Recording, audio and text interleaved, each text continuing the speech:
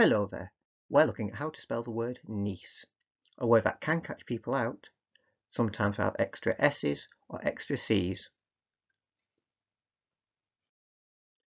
How can we remember then to spell this correctly? Let's look at this sentence.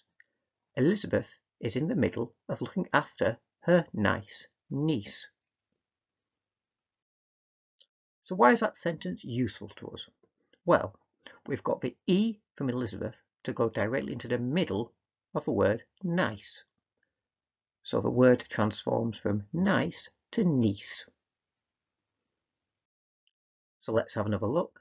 Elizabeth is in the middle of looking after her nice niece.